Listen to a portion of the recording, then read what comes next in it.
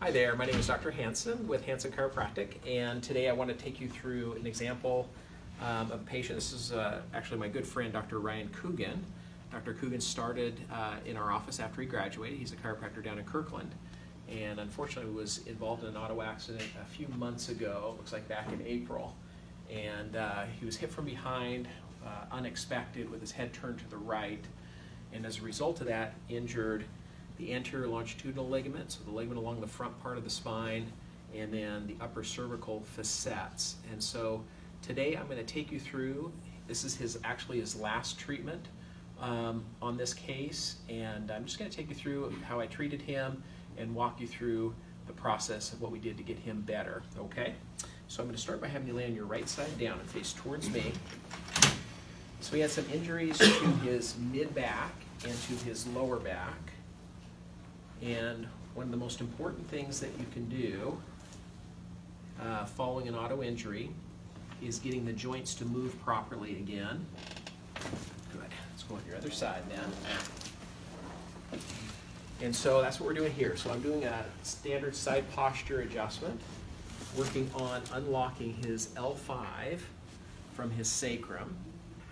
This is really common for low back pain, probably the most common cause of low back pain today. Let's have you lay on your back. And so we've gotten him in a really good position.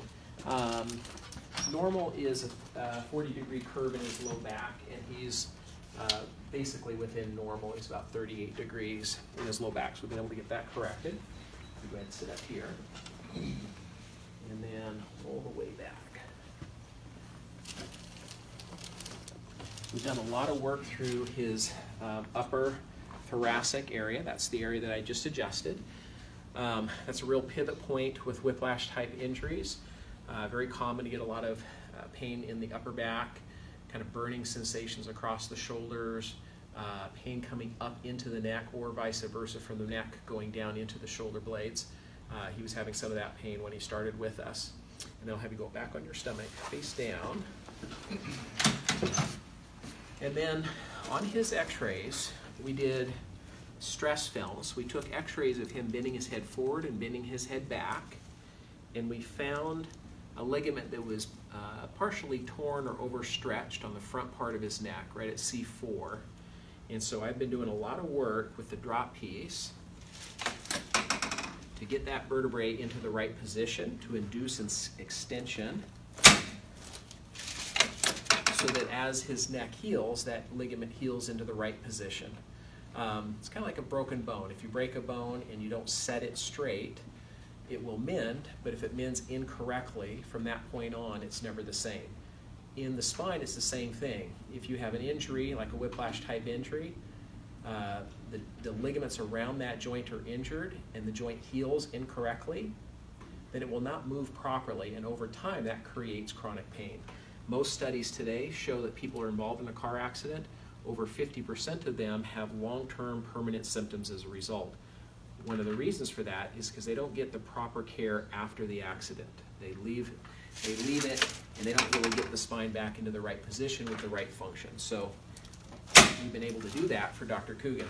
Let's have you go ahead and lay on your right side down. And so another issue we had with Dr. Coogan is his head was turned during the accident, and so it ended up damaging the upper cervical facets, right in the upper part of his neck. So this is an adjustment to shift him back to the center line and unlock his upper neck. And again, when he started with us, he had a lot of headaches, dizziness, fogginess of thought, pain kind of radiating down, especially on that right side into the upper trap, scapula, shoulder blade area, and that's all been resolved. So we're happy to say that we're going to be able to release him from treatment after today.